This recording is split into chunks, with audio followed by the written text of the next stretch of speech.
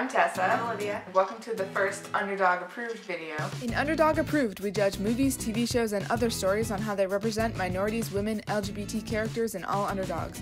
Then we give the story a score and our underdog rating. Today we're going to talk about how Love Actually sucks. Love Actually is a movie that was made in 2003.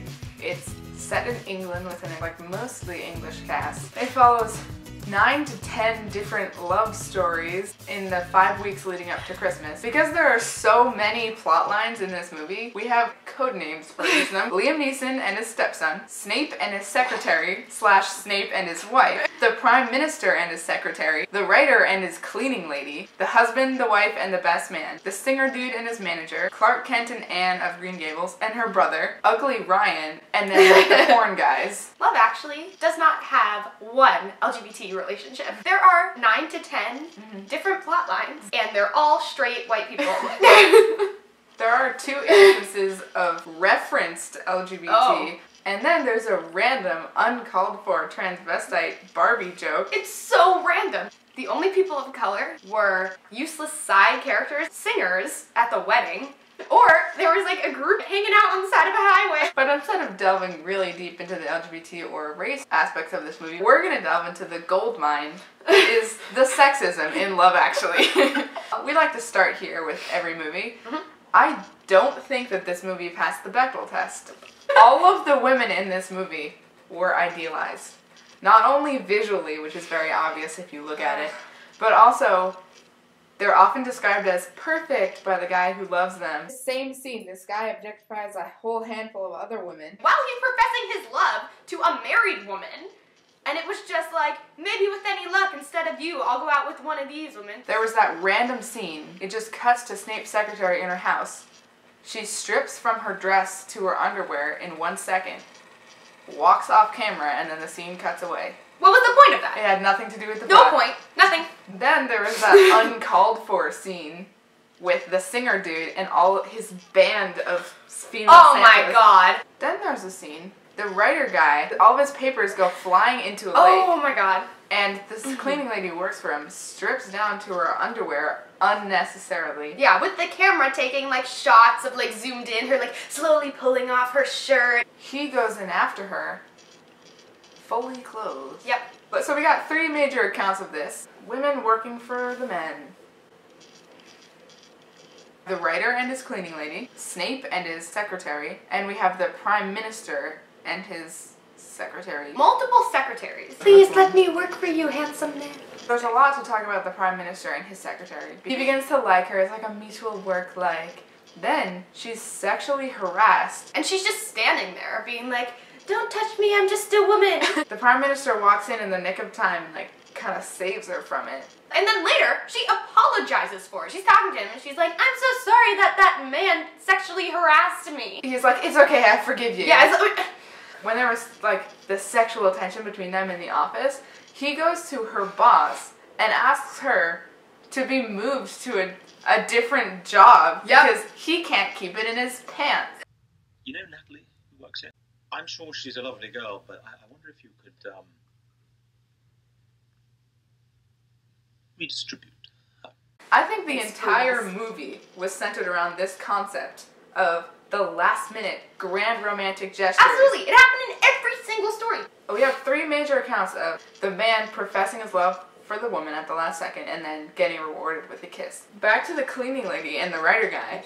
They haven't spoken the same language for the entire movie. Then he learns Portuguese, and the first full sentence he speaks to her is, will you marry me? And she's immediately like, yes, of course I'll marry you. Not do you want to go out for dinner? No.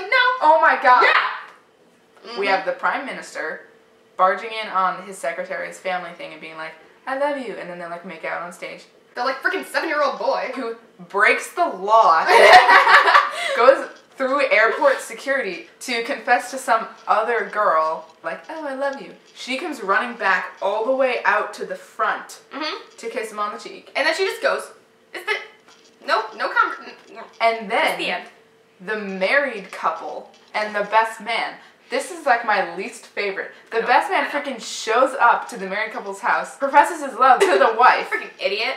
He's like, oh, I love you. You're so perfect and blonde and pretty and I like filming you. And then he goes walking away and she like runs out and freaking kisses him. And she just found out that he likes her. After her thinking for years that he hated her. Okay, let's talk about Ugly Ryan. We call him Ugly Ryan because Ryan from High School Musical is more attractive, but they look scarily similar. He makes this plan in his little peanut brain. I've just worked out why I can never find true love. What's that?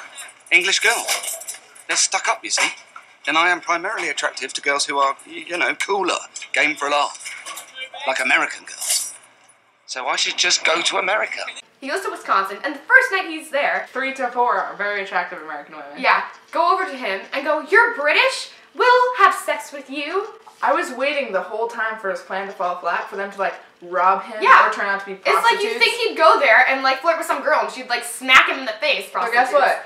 No. Nope. His plan just worked. It worked. Because all women are pretty and slutty and will just sleep with you if you have Yep. a cool accent. And then he goes back to England and brings girls with him. One of them greets his friend. Without speaking a word to his friend, she walks up, grabs him by the face, and just starts like making out with him. Yeah. Like, oh, nice to meet you, I'm blonde. The best parts of this movie were when Emma Thompson finds out Snape, her husband, is cheating on her. Yeah, she like actually sticks up for herself, which we have not seen one woman do in this whole movie. If you were in my position, what would you do? Would you stay, knowing life would always be a little bit worse? Or would you cut and run? But it turns out, a month later, they're still married. Yeah. Somehow, in this goddamn movie, the two porn stand-ins had the most goddamn equal relationship in the out of whole everybody. goddamn movie. Yeah. Yep. Yeah. And that's why Love Actually sucks. We at Underdog are proud to give this movie a negative 71.5. We award this movie an Underdog Hell no. These Underdog Proof videos are gonna come out every other Friday. We did hate on this movie a lot, but don't worry. We won't hate on every movie or TV show that we talk about. So if you have a show or a book or a movie or any type of story you would like us to talk about, please comment below. If you think that we missed any key points in this movie, please let us know because we'd love to hear what you have to say. Well, hey there, it's Zach. Thanks for watching whatever video that was. While you're here, why don't you hit the like button and leave a comment down below, but be careful because I'm a writer and I will give each comment a letter grade based on spelling, grammar, sentence structure, creativity, and storytelling. And if you want more of this fresh, hot content served straight up to you, why don't you subscribe to the channel and hit the bell icon so you'll never miss an upload.